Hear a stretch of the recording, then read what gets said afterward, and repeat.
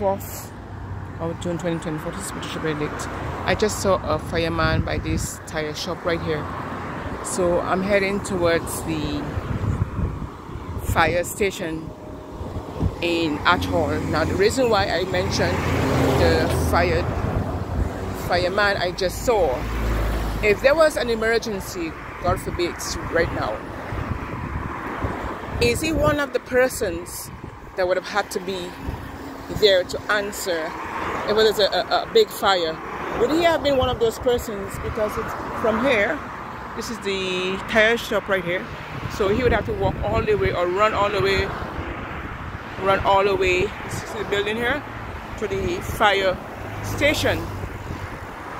Now I'm not saying people are not supposed to have breaks or lunch, because but take note, it's only minutes to 10.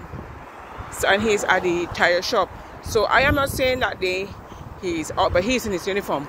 So I am not saying that he's off, he's finished work, or he has started, he was on break, or I'm not saying nothing. But if neither he is out by the tire shop and he's doing neither taking a break or lunch, or he's finished work, he should not be out there.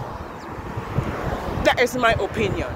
This is my opinion. If he's at work, work is work, right? If he has a lunch hour and he's supposed, they gave him permission to go out, which I think that's kind of risky, because if God forbid there's a big fire, that's my opinion.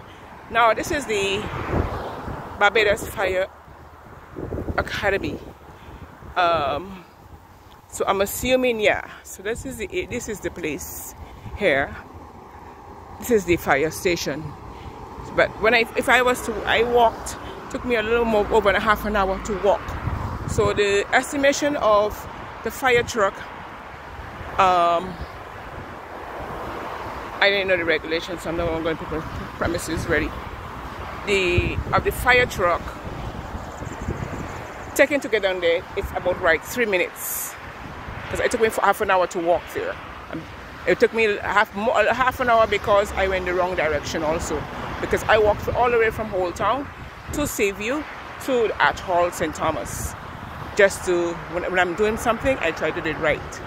So this is the fire station here. So they look like they have maybe 3 trucks, or maybe 2 big trucks. I don't know if this one is maybe a small truck. So this needs to be investigated. And why? What happened? Well, I just spoke to a lady just now there, and she said allegedly, she said it's a cover-up. But I will say allegedly, she said that people say it's a cover-up. But that's alleged. I'm alleging that. So the fire station have to come out and make a statement, and they will have to answer to the retired Commissioner Ora Williams, the Commissioner, and even the Prime Minister, because that needs to be investigated. And what went wrong? Was it a cover-up? Was it a misunderstanding? Was it whose fault is it? It's somebody's fault. It is definitely somebody's fault. The whole house got burned down because it's 3 minutes. 3 minutes drive to the Seaview, Cul-de-Sac. So what went wrong? What went wrong? A whole house got burned down. Is there a report? Was a report made? Is there a file, a book, a thing about it? Or was it a cover-up? Or is it a cover-up? So what is going on? Because I don't want to accuse anybody of anything, but we need answers. The public needs answers as to what went wrong. I will put it that way. What went wrong? That's all we want to find out. What went wrong? And if it's not in the nation, if it's not nowhere, was it a cover-up? This is all I have to say about this thing here. But this is the fire station, really good, nice fire station. And I want to find out if that gentleman is supposed to be out there where I saw him. And if he was on break, or if he's still at work, and what is he doing out there? Because if there's a fire, he has to run all the way. If there's a fire, is there a siren that alerts them? And if that's the case, if he is working, what is he doing down there? This is Patricia Benedict, and I would like to thank the person from overseas who was concerned He said that the neighbors would not call it in, but he was concerned enough to give me all that information, and I acted on it immediately. This is Patricia Benedict.